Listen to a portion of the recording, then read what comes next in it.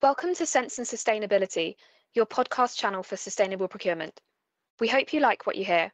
Please go to www.iso2400.org for more information, learning resources, tools, and much more. This is episode 10 of a series of 10. In this broadcast, we asked some of our steering group members about the future of sustainable procurement and the future of ISO 2400. We asked our stakeholders what they see as the future for the standard. Let's hear what they have to say. So if I was to say, what would I like to see happen next?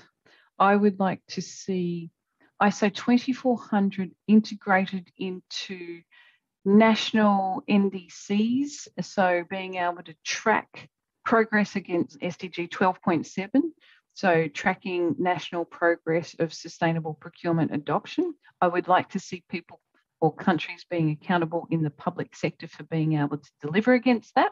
And I would like to see global training on ISO 2400 between 2 and 5 days to be able to enable procurers and non-procurers on how to integrate all of the genius in that standard across procurement and sustainability practices. I think there are some opportunities, for the next step to look at how we can align more with standards bodies. So, for example, organisations like SIPS and even working with academia, if we can work with these organisations to try and get them to include more information about 2400 and even incorporate elements of 2400 or information about 2400 within the training that they provide, it could be a really fantastic way to increase and raise further awareness about 2400 and the benefits that it can bring to an organisation.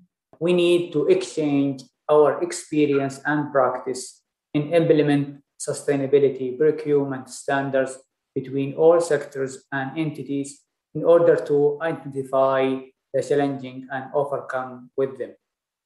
This exchange of practice in sustainability procurement will encourage many entities to thought about sustainability procurement and implement the standard. What happens next is, I'm afraid, legislation. So this standard was a very good preparation for companies as well to get organized. And as we see, the year is evolving. We see that the public partners are increasingly looking at due diligence and the way of making supply chains more responsible. So the landscape is going to change, and standards like ISO 2400 offer a structured answer to these new obligations that are upcoming. The other big evolution that is upcoming as well is requirement for improved quality of data. We need a better data gathering, more systematic, that goes further to inform decisions.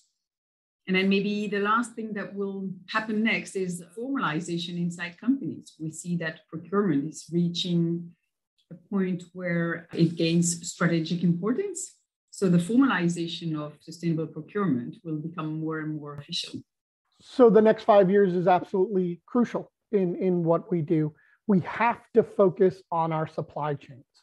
So pushing our procurement through to other people's procurement. So making it all connected, specifically in carbon, but the triple bottom line as well, all through our supply chains. Well, I guess we should keep implementing 20,400. Many companies still need to go.